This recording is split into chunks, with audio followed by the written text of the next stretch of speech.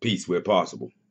So I think at this point, most of the things that I could say, I've said before. They've been heard before. If the things that I say are true, then they will be true for everyone. Doesn't matter what their race is, their gender. If they are in fact true, true is an absolute value. It must maintain its integrity across 360 degrees of scrutiny, or if in a single degree it fails to be true, then that thing must be called false. Okay? So if what I'm saying is true, it will be true for everyone. Okay? So the fact is, we're born and we enter into school. And when we enter into school, they provide us a list of activities that we can choose to study so that we might be useful to the society and the nation.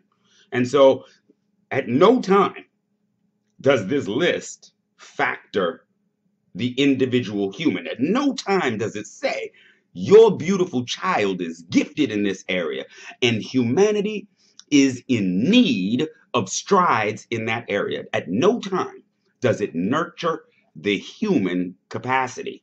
And as a result of that, we are woefully lacking in relation to where we should be as a people. We've stifled the advance of our own being through this system of capitalism, through this system of usefulness and extraction, through this vampiric system. We've stifled our own forward growth.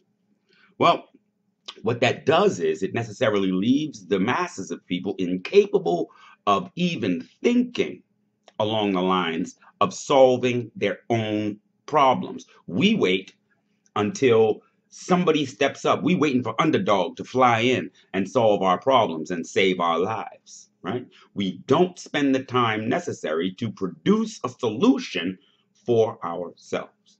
So why do I go all to this place? Well, so I was looking at packing up my tools to go into Ghana, and one of the things that I was packing was a water turbine.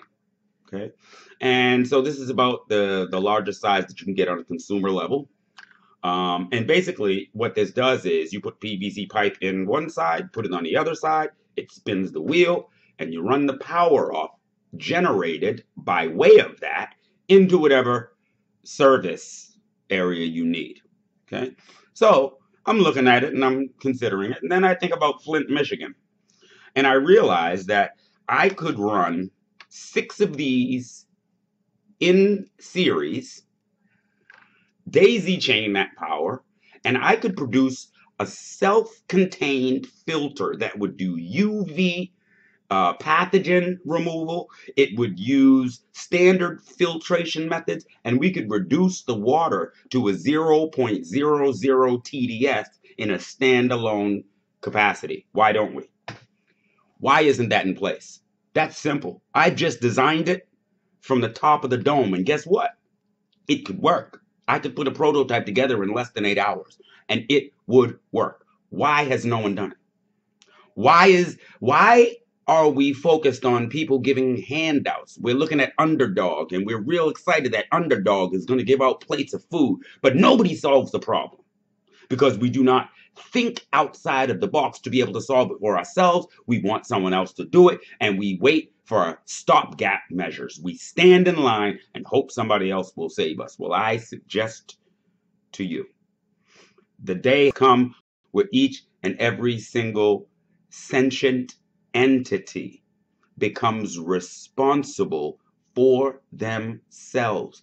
All of the confusion that has been put in place, all of those things that would absolve you of responsibility, of the primary responsibility of controlling your own food, clothing, shelter, water, healthcare, and security, are no longer an excuse for you to sit as a slave. We must solve our own problems for ourselves, for our children, for our future.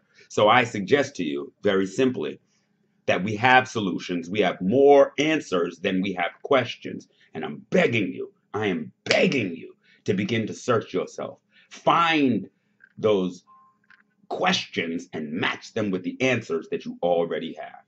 Let's build our way out. Peace.